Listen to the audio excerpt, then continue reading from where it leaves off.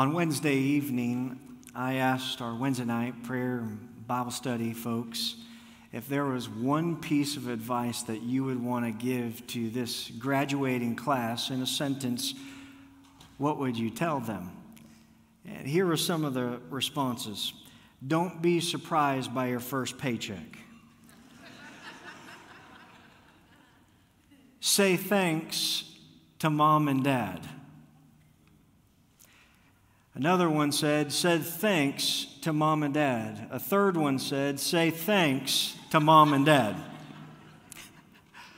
If you haven't already, graduate, say thank you to mom and dad.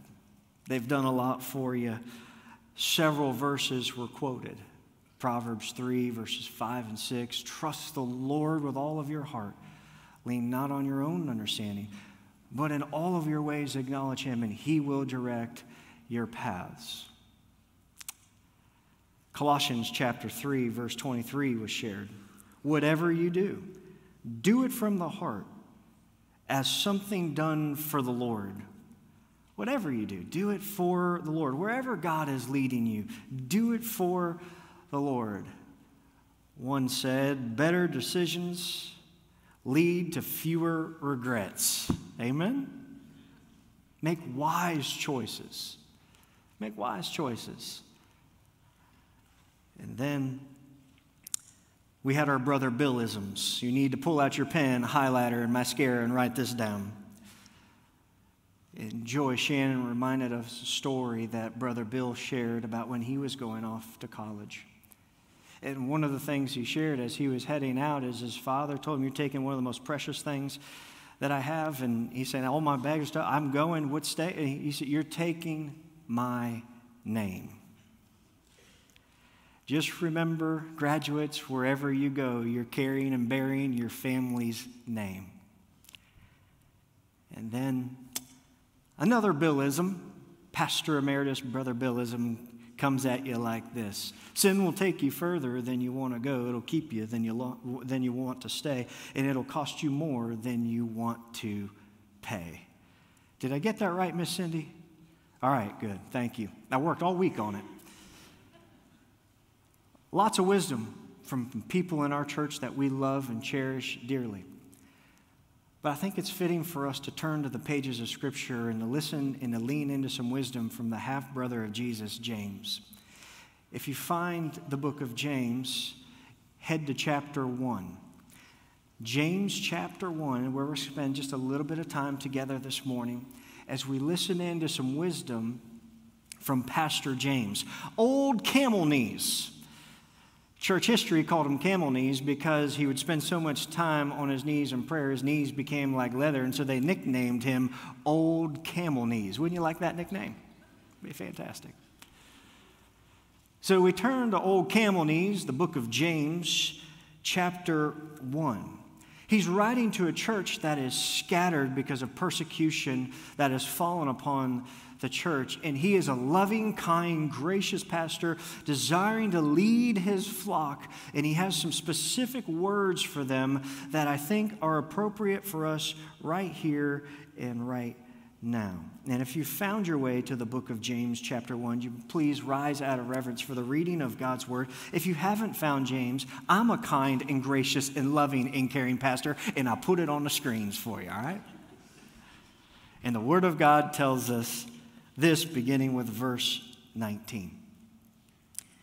My dear brothers and sisters, understand this. Everyone should be quick to listen, slow to speak, and slow to anger. For human anger does not accomplish God's righteousness. Therefore, ridding yourselves of all moral filth and the evil that is so prevalent, humbly receive the implanted word which is able to save your souls. But be doers of the word, not hearers only, deceiving yourselves. Because if anyone is a hearer of the word and not a doer, he is like someone looking at his own face in a mirror. Verse 24 says, for he looks at himself, goes away, and immediately forgets what kind of person he was. But the one who looks intently You examine it carefully, intently, and you see the perfect law of freedom, and you persevere in it. It's not a forgetful hearer, but a doer of works. This person will be blessed in what he does. Would you pray with me? Father, it's in the name of Jesus I pray that out of the meditation of my heart, the words of my mouth, they be acceptable to you. But Lord, my aim isn't only graduates today. Father, these words fall on all of our hearts, not to be hearers only, but to be doers. So God, I pray that we would leave this place changed, more into the image of your Son, Jesus, desiring to do something. Lord, that's the desire of our hearts as we follow after you, to make an eternal difference. That's why you've left us here. So, Lord, may we listen carefully to what you have for us now. For it's in Jesus' name we pray. And all God's people said, amen. Thank you. You may be seated. The book of James, chapter 1, verse 19, we're just going to begin to walk through in James chapter 1, but I need to give a little bit of context. In verses 16, 17, and 18, it would be important for us to know where he says, do not be deceived, my dear brothers and sisters. Every good and perfect gift is from above. I love that we do. Last week we have parent-child dedication, all these cute little babies up here, and mothers dedicating their children to the Lord, and fathers dedicating their children to the Lord, getting ready to send them out wherever they go. And then you stand here the following week and you think, oh my, those 2 weeks really connect. That you dedicate yourselves and your babies before the Lord, and now this moment, this good thing that came into your life. I always love how the Gospel of Luke said that Jesus was a holy thing. And the Gospel of Luke tells us that. You can't say that about your baby, and I can't say that about my baby. They're not holy things, maybe holy terrors, but not holy things, right? But it's a good gift from God. Every good gift is from above, coming down from the Father of lights, who does not change like shifting shadows in a world that is so rapidly changing. Aren't you grateful that the Father of lights doesn't change? He's immutable, Malachi says. He's the same God yesterday, today, and forever. He will always be the same. His characters, his morals are always the same. But verse 18 says, by his own choice, he gave us birth by the word of God, so that we would be the kind of first fruits of his creatures. So by birth, we've been born again by what? The word. Faith cometh by hearing, and hearing by the word of God, Paul writes over in the book of Romans. So we have this new birth, but then now he shifts and he pivots in the verses that we just read. It's now about, okay, you've been born again by the word of God, but that belief ought to impact your behavior. Being a Christ follower now, following Jesus, ought to lips and service match. It is belief and behavior now working together. And that's where he says in verse 19, my dear brothers and sisters, understand this. I need you to get this. Everyone should be swift to listen, quick to listen, in the context of hearing God's word. Quick to listen. Graduates, family members, friends, neighbors, associates, church family, deacon body, Sunday school teachers, facilities management, whoever you are today. This message is for all of us. We need to understand, in our fast-paced, ever-changing world, we need to be so very quick to listen to God's word. Are we quick to listen to God's word? All the distractions that we have from smart devices and all the entertainment that we have between sports and movie, all the entertainment we have with Netflix, all the entertainment that we have, all the things to keep us busy. Are we quick to listen to the word of God? Someone once said, lead with your ears, follow with your tongue, and let your anger straggle alone in the rear. He's writing to believers here, brothers and sisters, my dear brothers and sisters. Be quick to hear. Paul put it in this way in 1 Thessalonians chapter 2, verse 13. For this reason, we also thank God without ceasing. Because when you receive the word of God, which you have heard from us, you welcomed it as the word. You welcomed it not as the word of men, but as it is in truth, the word of God, which effectually works in you who believe. Graduates, friends, family, one of the first things that we can do as we leave this place, always be ready to receive the word of God. Always be ready to receive the word of God.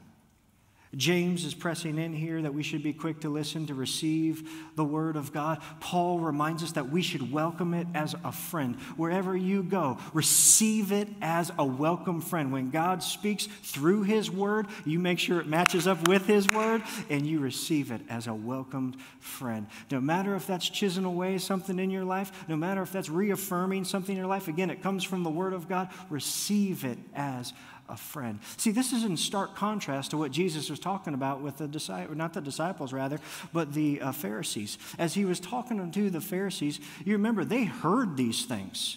In Matthew 13, verse 13, they heard these things, but they didn't listen to them. Listen to what Jesus said. That is why I speak to them in parables, because looking they do not see, and hearing they listen and they do not understand.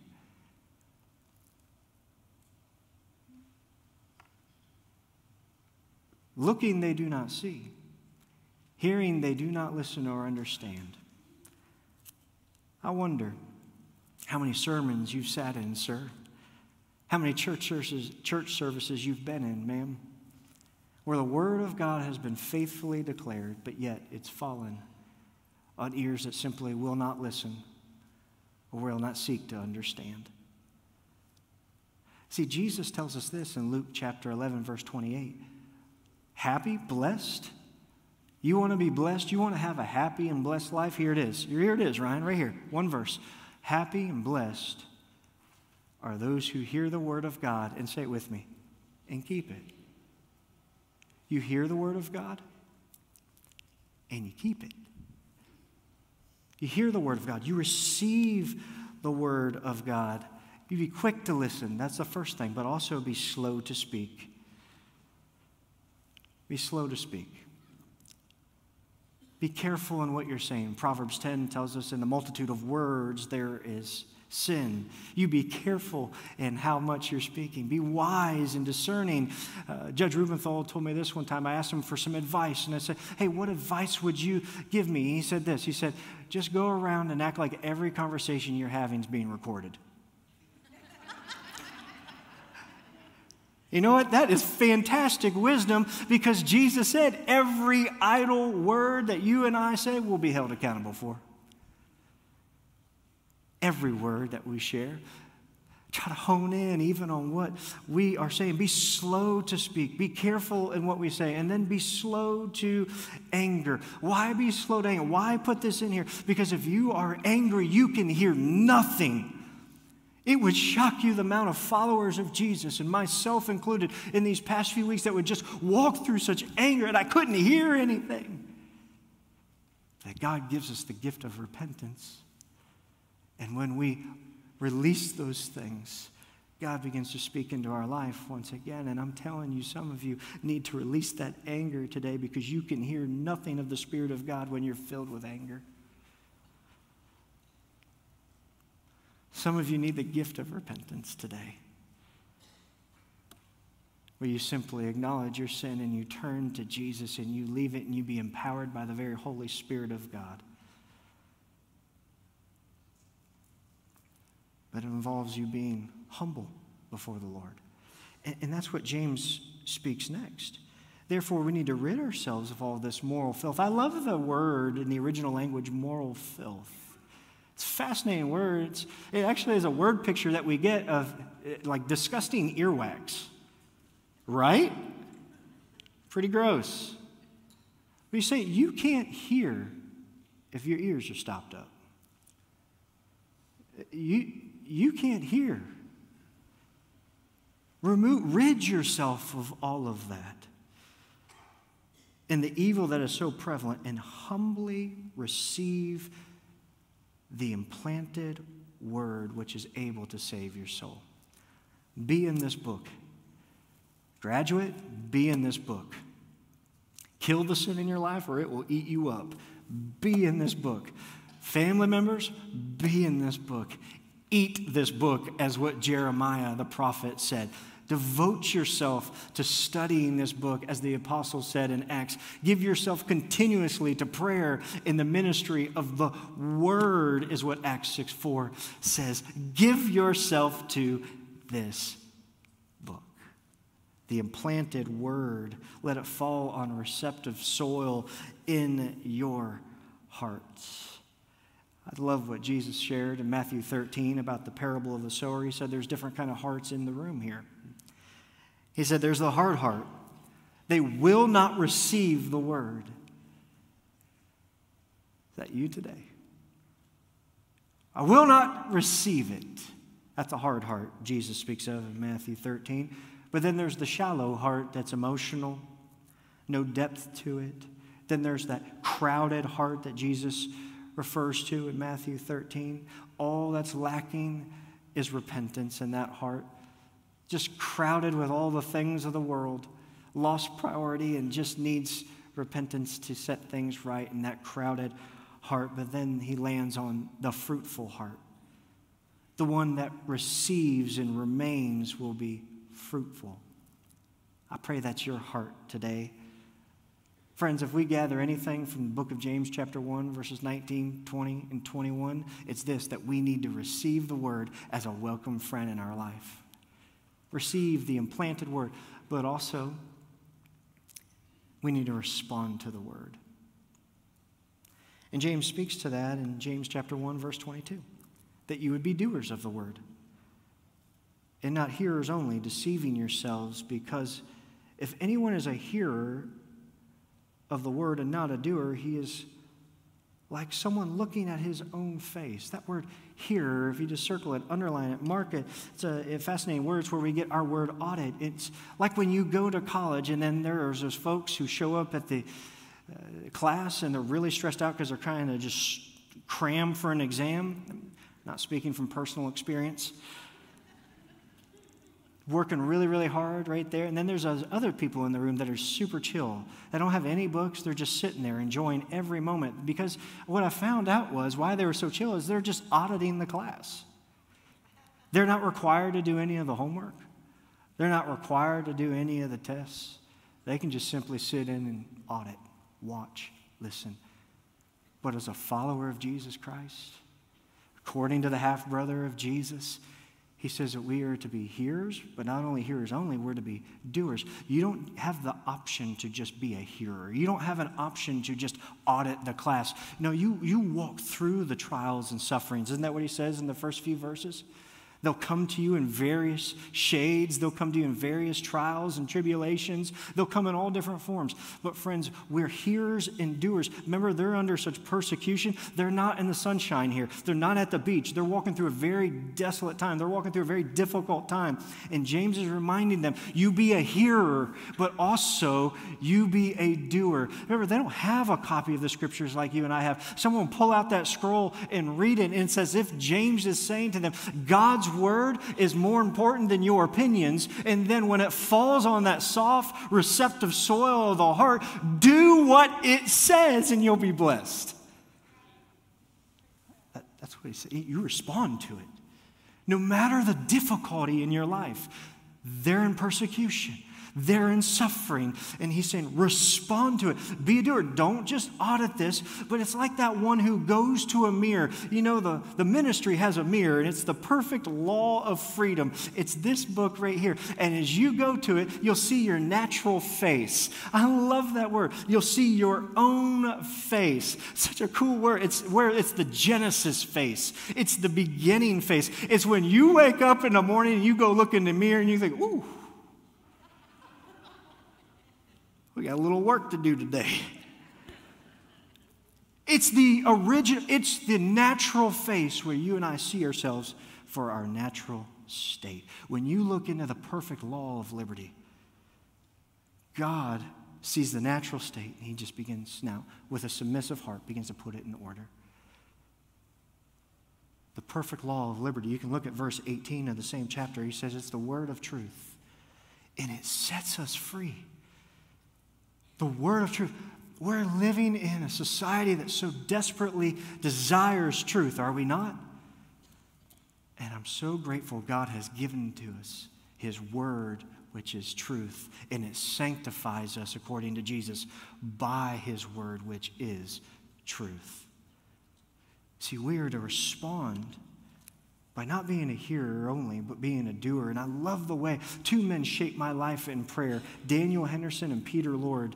They were coupled together through seminary. I traveled with Daniel, but Peter Lord shared this statement that I want you to see. What we believe, we live by, and the rest is just religious talk. We must be doers as well. We must respond to the word. We hear and we do. And as I was preparing this message, I remember that 2012 song that was released in the Into the Light by Matthew West. You may remember this song called Do Something. And it goes like this. I'm not going to sing it to you.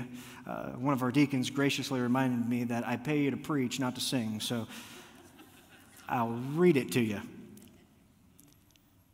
I woke up this morning, saw a world full of trouble now.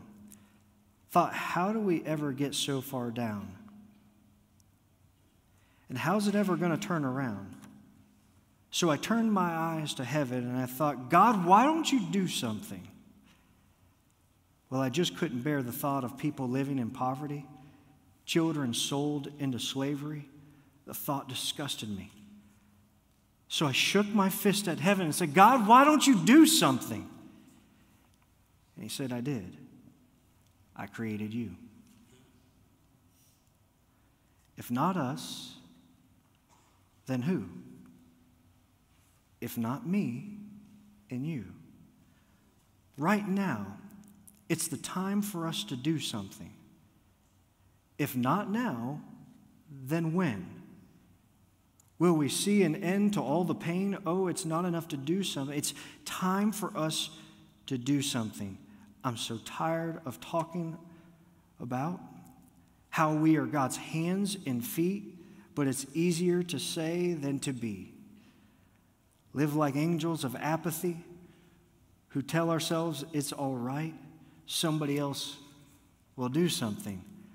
Well, I don't know about you, but I'm sick and tired of a life with no desire. I don't want to be a flame. I want to be a fire. I want to be the one who stands up and says, I'll do something. If it's not us, then who? If it's not me and you. Right now, it's the time for us to do something. Yes, it is. Come on, if not now, then when? Will we see the end to all this pain? It's not enough to do nothing. It's time for us to do something. We are the salt of the earth. We are the city on a hill. We are never going to change the world by standing still. We won't stand still. Followers of Christ, graduates, family members, neighbors, friends, and associates, if not us, then who? If not me and you, right now, it's time for us to do something. If not now, then when? Will we see an end to all the pain It's not enough to do nothing. It's time for us to do something. You remember when David and Goliath were in a battle?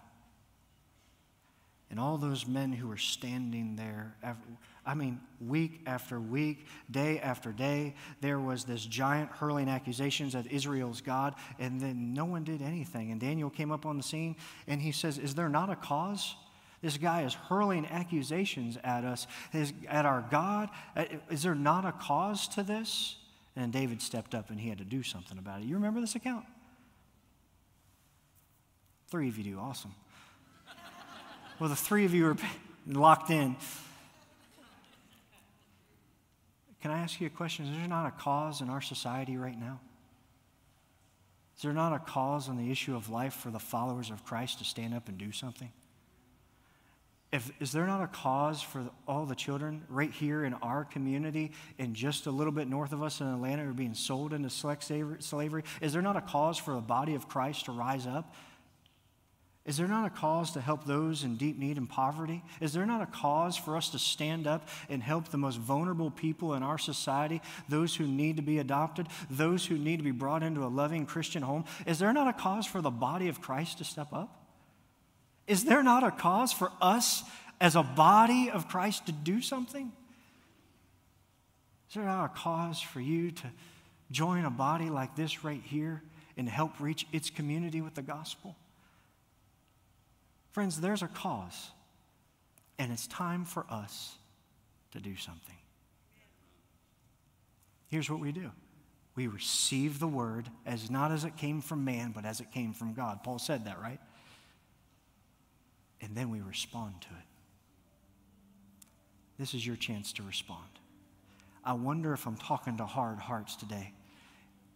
Jesus said that he loved you and he demonstrated, well, Paul wrote of his love for you, that he demonstrated his love for you, that yet while we're sinners, Christ died for you. Maybe the do something right here in this very moment is you responding to the word of God saying, I need to be saved from my sins. I need to ask Jesus to come and rule and reign my heart because, friends, I realize today that God is saving me into a relationship with him because he loves me. Maybe that's your do something today. For others, he saved you, and one of the first things he asks you to do is to be baptized and follow him in believer's baptism. It'd be kind of foolish for me to stand here and say, follow the Lord and do all these great things if you're not willing to do the very first thing he asked you by simply just stepping in water and saying, this is a public demonstration of who I am in Christ. It's no longer I who lives, but it's Christ that lives within me. It's that declaration. Have you been saying, I need to do that, I need to do that? I'm talking to you right now, then you need to come forward and you say, I need to do this. Not because the pastor asked me to, but because the Lord Jesus Christ asked me to do that in Matthew chapter 28. You need to join this church family? Every Christian that belongs to the capital C church, the big church, ought to have a local church, a little C church. You ought to be connected. You ought to grow in the grace and knowledge in a faith community in Christ. Am I talking to you today? Do you need to come? Maybe there's another one here, Ryan, that Lord's been pricking at their heart as a student. Maybe you're an adult as well and said, I need to go into vocational ministry. God's been calling me to go into ministry. And I want to surrender to that today. I want to come and tell my church family, God's calling me to ministry. Maybe that's you today. God's calling me into the mission field. God's calling me to go and serve him. I don't know where you are, friend, but this I know. The Word of God is the perfect law of liberty, and it's a mirror, and it sees our very hearts. And I want to pray over you, and I want you to be obedient. I want you to respond to how the Lord leads you in these next few moments. Would you bow with me?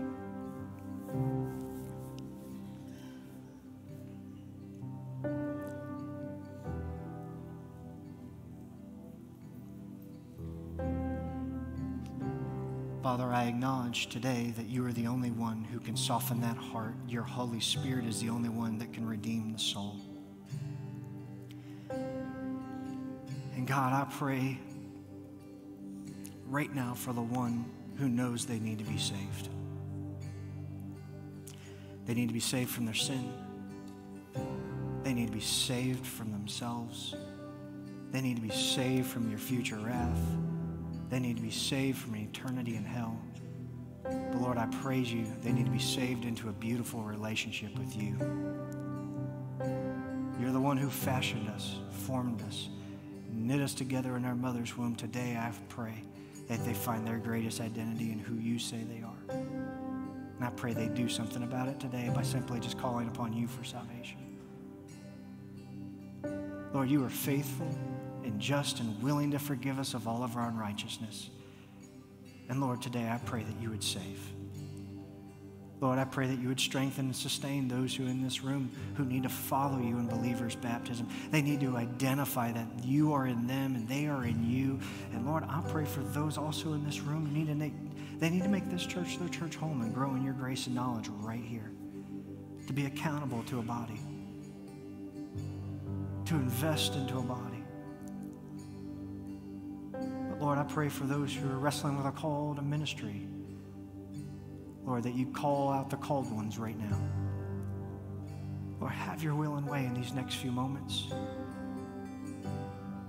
We'll be so very careful, so very still, not to take anything away from what your Holy Spirit is doing. Lord, we love you. We thank you for what you're going to do in these next few moments. For it's in the name of Christ we pray. Amen. Thank you for joining us here at Flat Creek Baptist Church. We pray that this service was a blessing to you. And if it was, we want to encourage you to share it to others so it could be a blessing to them. We want you to know